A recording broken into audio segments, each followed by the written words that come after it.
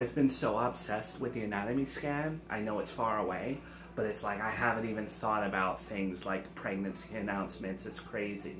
Well, pregnancy is one of those things that goes fast and slow at the same time.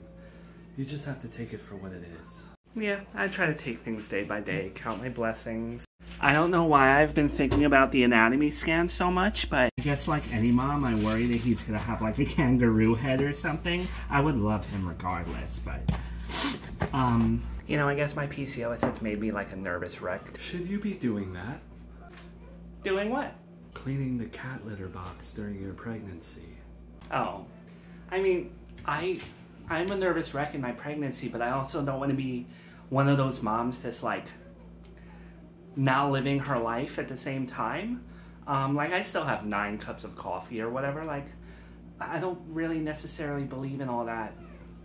This is scare tactics, you know? So yeah, things like the pregnancy announcement, I'm not really